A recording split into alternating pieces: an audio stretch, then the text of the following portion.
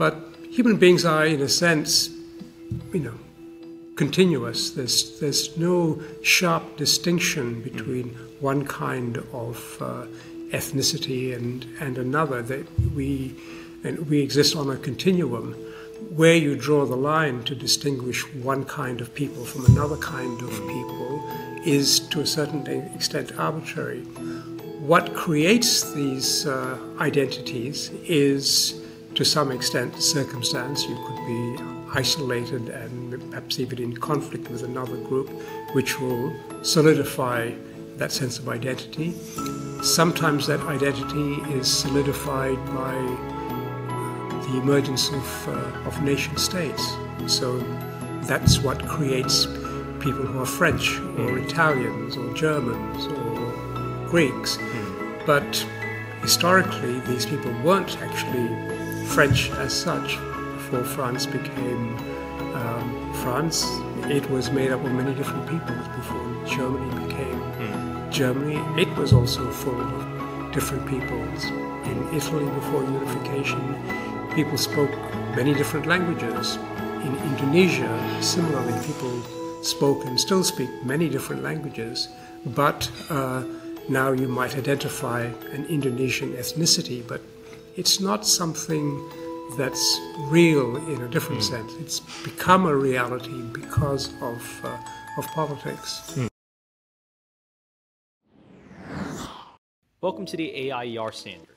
I'm Ethan Yang. Chandran Kukathas is a professor at Singapore Management University and one of the world's leading political theorists, who previously led the political theory department at the London School of Economics. Today, we caught up with him at the Mercatus Markets and Society Conference here in Falls Church, Virginia, just a little bit outside of Washington, D.C. Our discussion touched on his ideas about national identity, as well as his praises and critiques for one of his intellectual heroes, Friedrich Hayek. I hope you enjoy our discussion. Chandran, welcome to the show. Thank you. I'm happy to be here. Of course. And so it's my understanding you flew in all the way from Singapore. That's correct? That's right. Yes, I'm the Dean of the School of Social Sciences at Singapore Management University. And so what brought you all the way here to D.C. for the Markets and Society Conference? Well, I've had a long association with the Institute for Humane Studies and the Mercatus Center. I'm a regular visiting scholar here. I haven't been for a little bit because of the pandemic, but I'm also spending a week here at Mercatus, and I basically organized that to coincide with the conference, to which I'd been invited by the Mercatus people. Wonderful. So I hope that long trip is worth it. It's also my understanding you've taught basically around the world. Can you give us a little bit of understanding of sort of where you've been and what you've been teaching? Well, I completed my undergraduate degree in Canberra at the Australian National University. I was brought up in Canberra, where I went to high school. I graduated from there and then got my first teaching job at the Royal Military College in Canberra as well. Then I went to Oxford to do a doctorate, where I also taught for a year, had a brief time at George Mason University as a postdoc, which is when I first met a lot of the people who are now at Mercatus and the Institute for Humane Studies. Then, as chance would have it, I returned to Canberra to a job at the ANU, and then at the Australian Defence Force Academy, which was a part of the University of New South Wales. And that's where I spent most of my career until I moved to the University of Utah for 4 years to take a chair in political science.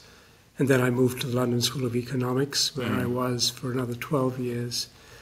And then Singapore approached me to take up a position as dean at the School of Social Sciences. And I knew Singapore quite well because I'd been there for about 6 or 7 years to teach over the summers. And I also grew up in Malaysia before I moved to Australia, so I was quite familiar with the region. So that's pretty much the extent of my teaching and university experience. And it's my understanding that you fashion yourself some sort of liberal, you believe in markets, open societies. Do you think that just moving around the whole world, teaching in different places has given you a different perspective than perhaps some of us who've never left the United States might have? I'm sure it's shaped my thinking in some ways, though I think there are lots of people within places like the US or Australia, or for that matter, in Malaysia, who are pretty international in their thinking without having necessarily moved around as much as I have, or maybe, maybe not at all. But I'm sure that having been in different countries for so much of my life has shaped the way I think. It's probably made me a lot less of a nationalist than I might have been otherwise. And guys, can you maybe explain that your thinking about nationalism and how it's evolved? I'm assuming you might have some presentations this weekend about nationalism, and I guess especially now when nationalism is sort of back in vogue across the world. So I was wondering if you have any thoughts on that. Yes, what I've written about it really has come out of the work I've done on immigration most recently, and then before that, to some extent, my work on multiculturalism.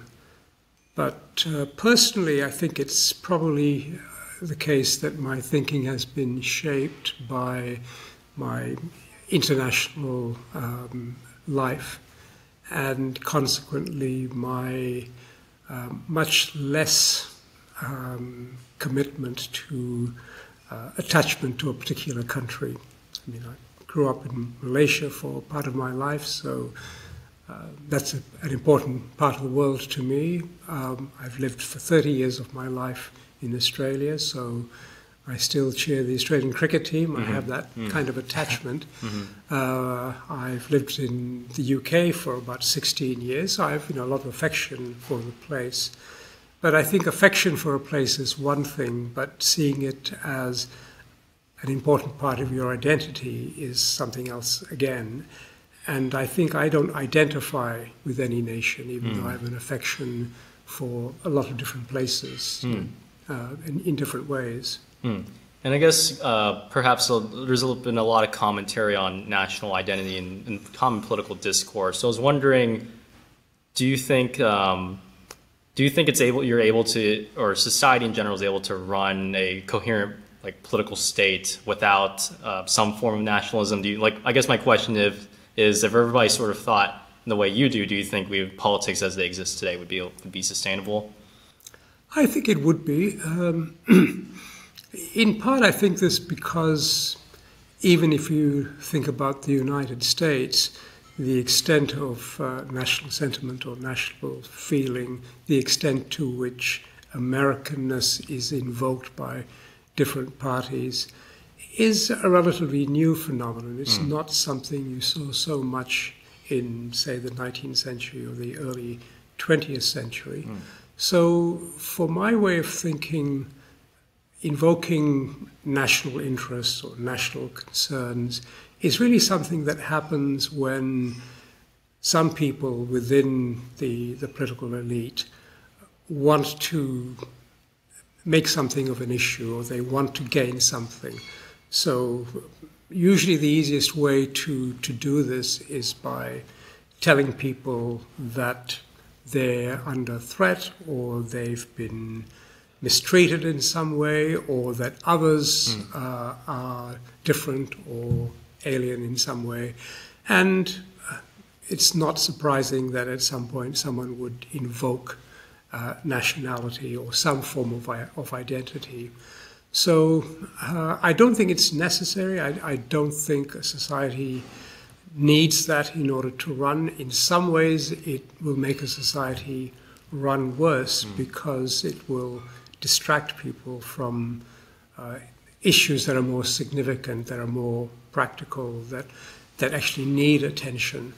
Drawing attention to questions of nationality doesn't actually solve anything. All it does is divide people. I can't see why this would be an advantage in running any society. And then, so what would your response be to those who say, most states are sort of like these nation states, perhaps an ethnic state, many countries are ethnic states. So what would be sort of, if you transferred your logic to running these societies, how would they look different?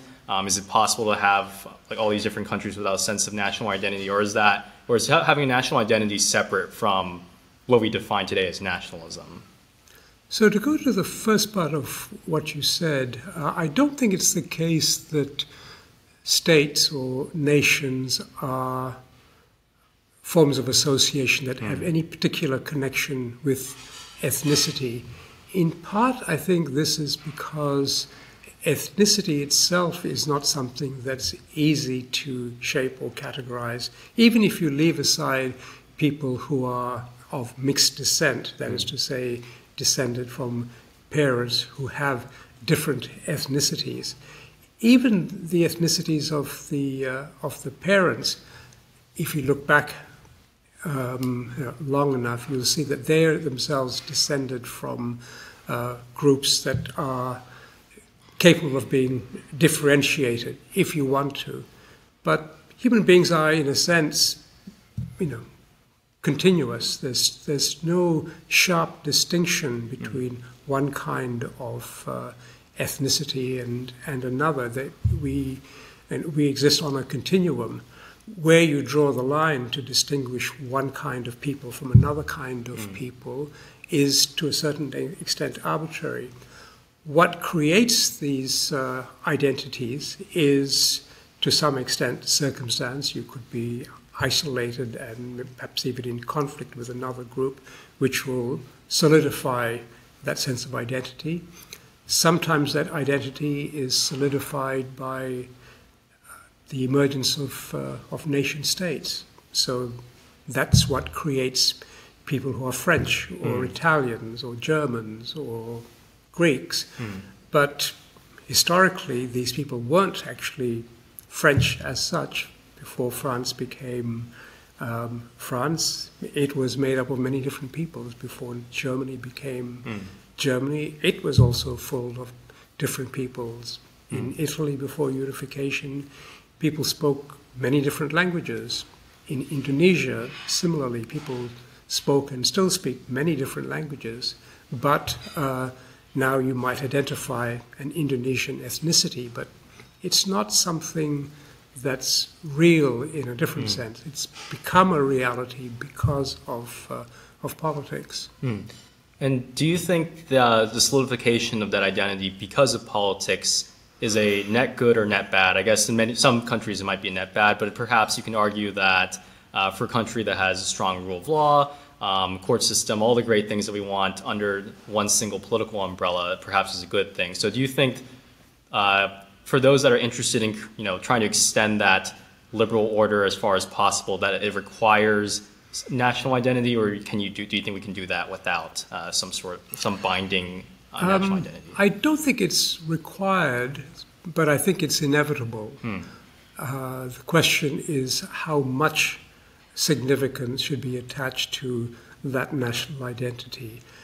My reading of Australia, for example, which is a society I'm very familiar with, the sense of national identity is quite weak to the extent that it doesn't really play a big part in Australian political life. It's not invoked very much. From time to time, it might be by political actors, but because of the nature of that society and its own history, there isn't a strong sense of national identity in political debate that you might find, say, in the United States. You won't find people accusing one another of not being Australian or not being Australian in the right way. So I don't think it's something that's vital or necessary. Australia overall is a very peaceful, very stable country. It's extremely prosperous. It's very free. But you haven't got this rhetoric of nationality. Although I think, if you press people and ask them, they want to say, yes, I'm a loyal Australian and so on, but only if you press them. But then there are other countries where it is much more of a big deal. The other thing you might consider is the fact that, let's say, in Europe, you have the European Union, which is in itself a kind of political entity. Now, it has struggled to establish membership of the EU as constitutive of a kind of identity, because when pushed, people will say, no, no, I'm French, or I'm German, or I'm Spanish, or I'm Portuguese. But at the same time, the fact that they do all coexist under the umbrella of this other political entity tells you something about the significance of nationality. I'm not saying that it isn't really important in some places, but it's not as important in others. And of course, it's also something that's invoked from time to time by political leaders who want to, persuade their populations or to gain support in some way. So, for example, if the leadership of Poland or Hungary want to persuade their populations or gain support in some way internally, they might do it by, say, criticizing the EU and emphasizing that, no, we are Poland, or we are Hungary, we are a sovereign people. And then, of course, you'll get that reaction from the populace. But at the same time, they're also happy to give some of that up in order to gain the benefits of being under the umbrella of the European Union. So I think all of these things are things that can be traded off for one good or another. How important it is going to vary. This is why I'm skeptical about the significance of nationality in itself. I don't think it's that important. So where do you think these, like a deep sense of political values often related to ordered liberty comes from? Like, what do you think actually keeps that in place for societies like Australia or here in the US and the UK? You can name some other countries, right? So what do you think is the anchoring force that makes it all tick? I wish I knew. Because the societies that have that kind of freedom and political stability really do vary a lot. I mean, you've obviously got the countries of the, let's say, the liberal democratic West that are like this. But then there's quite a bit of difference between, say, Australia and New Zealand on the one hand, and say, France or Spain or Italy, on the other. Their politics are really quite different, much less conflictual within Australia and New Zealand, even though there are obviously in any society, important differences, but they're not as visceral, let's say, as they are in some other liberal democratic countries. Now, why is that the case? I'm sure history has a lot to do with it. The context in which they're in has a lot to do with it. The success of their economies has a lot to do with it. So policy can make a difference. In times of prosperity, people are generally a lot happier. No surprise. So given that all of these things can be shaped by events, I think it's very difficult to say definitively what is the reason for this. Of course, there's no shortage of attempts to explain what it is that's behind the stability or the freedom of particular countries. So, for example, you have works like those by Acemoglu and Robinson on why nations fail. But the direction of causation is really often difficult to settle satisfactorily. Is it that they're prosperous because they're free, or are they free because they're more prosperous?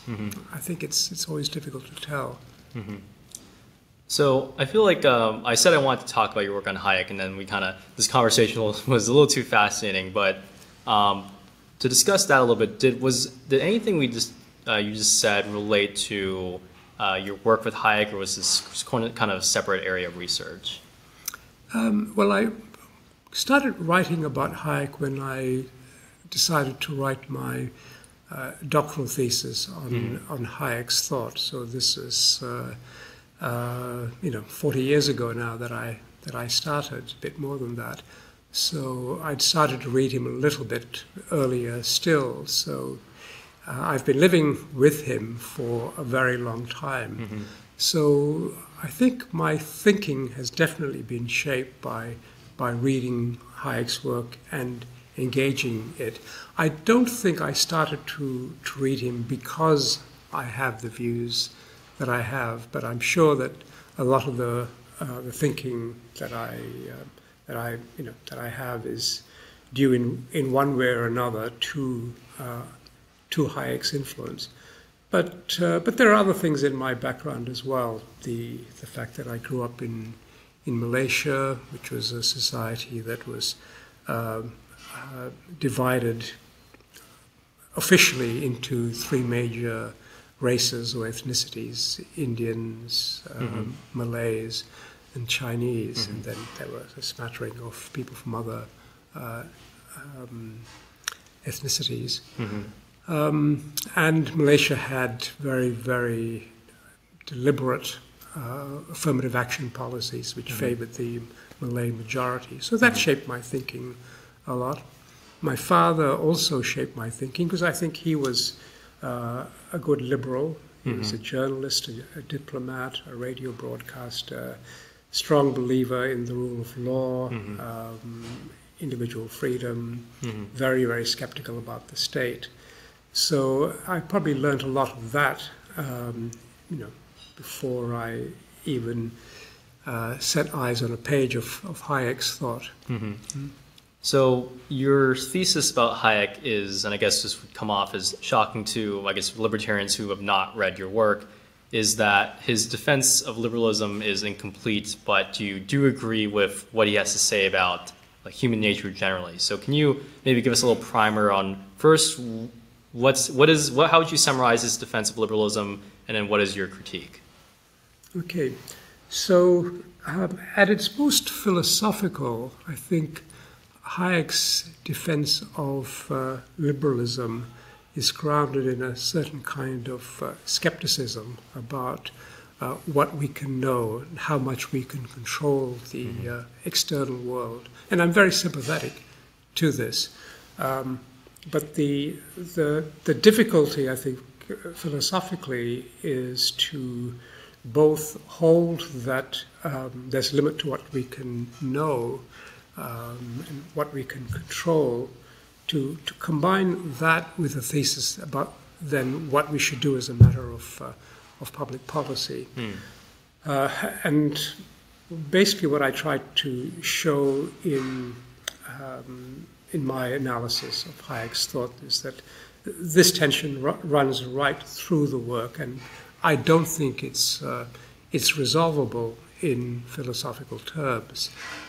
At the same time, what I find still very compelling in Hayek's thought is this this epistemic humility, if you like, this conviction that there's a limit to what we can know, there's a limit to what we can control, and the more we try to control, the more we will fail, at least as measured by our success in reaching the goals that we have.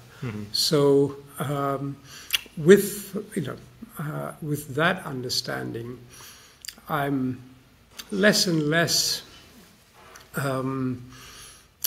sympathetic to programs for the betterment of society, to improve things or to reach certain goals or to make some sort of progress according to an accepted standard. I'm more, now, and I think increasingly of the view that we can address specific problems, but they're tractable to the extent that our goals are modest. If we overreach, we'll have an effect, because every policy has an effect, but we won't necessarily reach the outcomes that we think we will, and we may even do a lot of damage. Okay? So now, that general orientation is still compatible with a lot of very, very different kinds of policy decisions, because it's not an argument for liberty more than just common sense. Exactly. So the other thing that I take from Hayek is his very strong commitment to individual freedom. And I think it's not that he's just interested in freedom for utilitarian views because he thinks that freedom is useful. He actually has a very strong commitment to freedom in itself. He thinks that restricting people, limiting what they can do, trying to control them, is a bad thing in itself. And he thinks this in part because he thinks that trying to control people will not just restrict them, but will also transform them. To the extent that you succeed in restricting them, you will not only stop them from doing certain things, you will also lead many of them to accepting their loss of freedom. They will come to simply internalize this and no longer care about this. And I think Hayek wants to say this is a bad thing, not just because it has unfortunate consequences. It makes it much more easy for tyrants or dictators, despots of all kinds to control other people, which is a bad thing. But it's also bad in itself to the extent that it makes human beings different. It makes them people who don't really care about their own freedom. And I think it also means, so this is not a point so much that Hayek makes, it makes them more indifferent to the freedom of others. And I think this is really important. So a lot of good things in terms of observations about just in the objective sense what happens to people under certain regimes, and then in terms of your critique about the knowledge problem as sort of like the basis of his liberty argument, how would you personally resolve it? Like, what do you think he should do to make a good case for liberty? Well, I think he does make a good case for liberty. As I said, I think it's only at this very deep philosophical level that there's a tension in the argumentation. But I think you can still actually say quite coherently that we should limit our ambitions, especially in terms of the things we try to do at the widest sort of level, at the level of national society, for example, and even more if we have a large political society. But we can, I think, for example, reasonably deduce from this that it would be better to have societies that are not highly centralized, that are not governed remotely by single authorities. Better to have a society or societies that are, in a certain sense, internally divided to the extent that political authority exists in many different places, where there is genuine contestation, and there isn't an attempt to resolve the conflicts in order to figure out what is the right answer. We simply live with the conflict, with the pluralism, and I think in a way that is something that lies at the heart of the liberal idea. Liberalism simply accepts that differences and conflicts are ineradicable. So the trick is to find a way to live together despite these differences. But there's also something in the liberal tradition which is, for example, very concerned about things like poverty, which inclines a lot of liberals to want to address these things as a matter of greater urgency. And you can understand the motivation. But I think overreaching runs the risk that you will, rather than live with conflicts, you will exacerbate conflicts because people will differ. And if you don't have, let's say, a world in which different people look for different solutions, but you have a single polity trying to find a single solution, well, that makes the contest really important because there's a lot more at stake.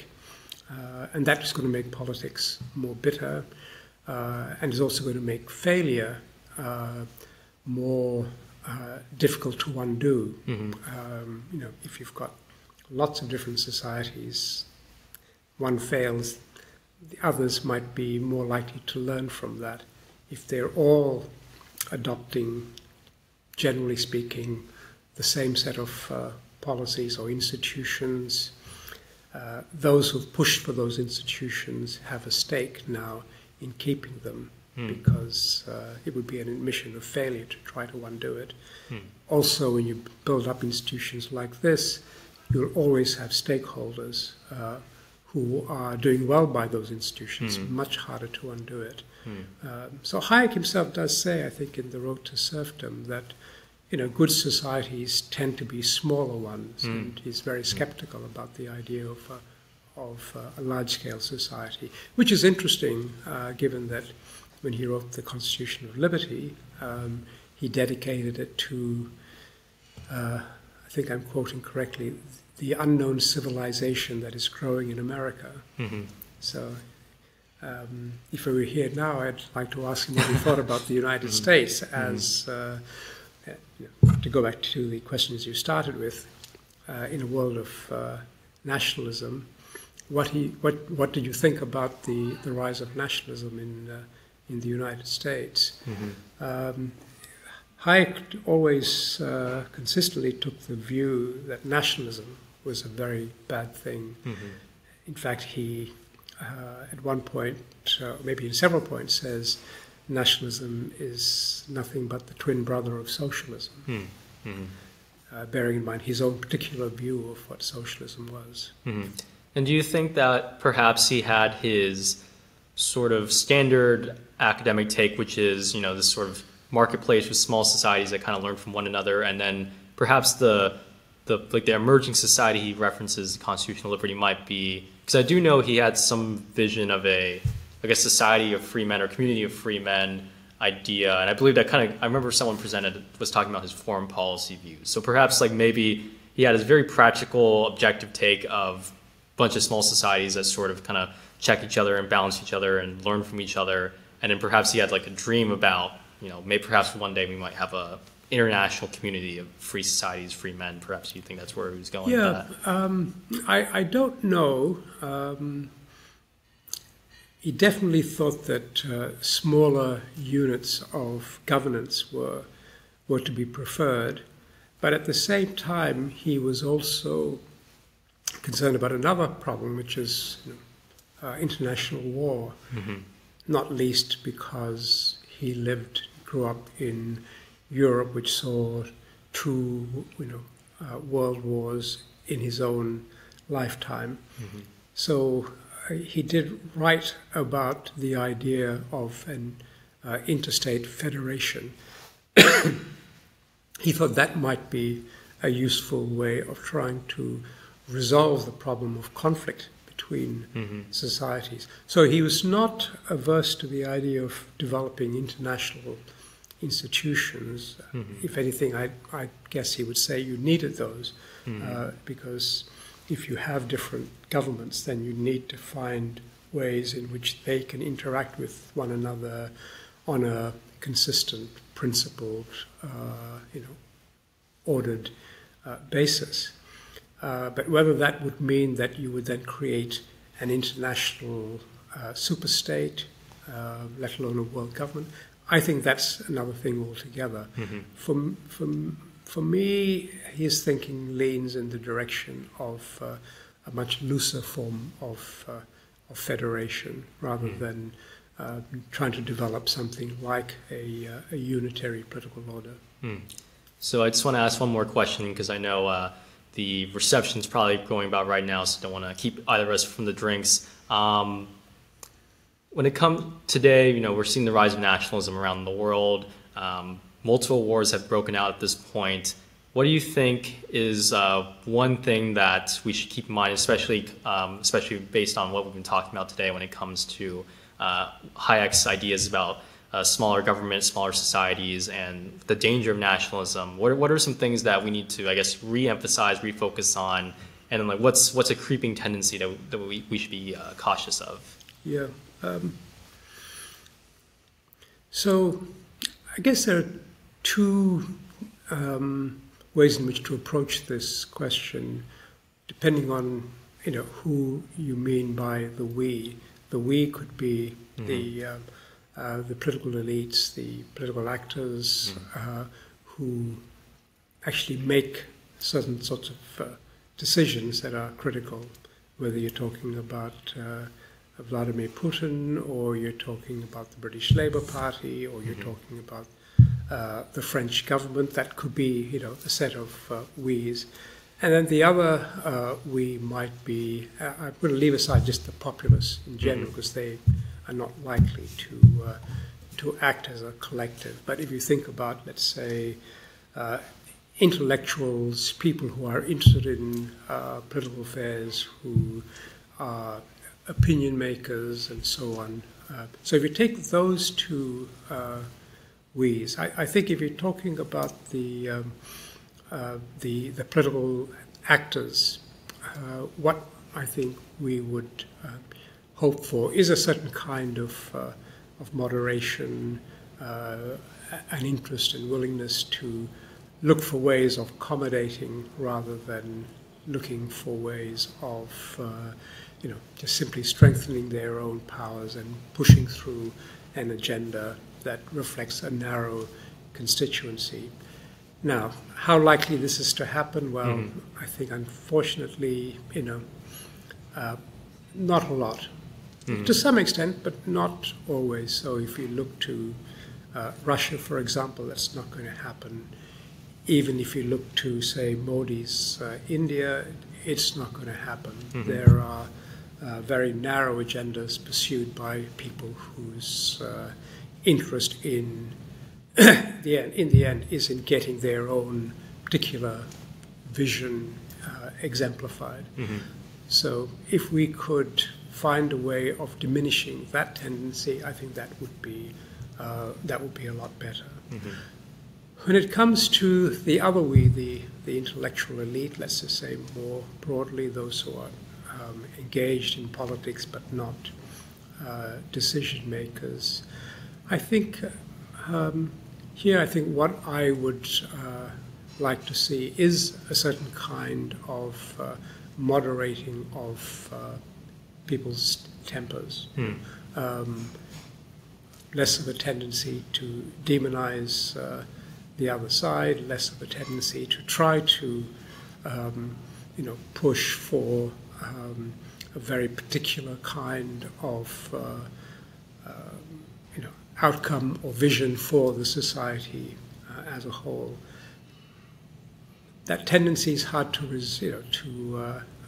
resist because I think we live in a time where national sentiment is very powerful, and also within nations, the institutions that have been created are institutions that basically say to people, okay, we are problem solvers who will solve problems for the entire society, whether it's in terms of, defense or healthcare or education or, the general kind of welfare of society.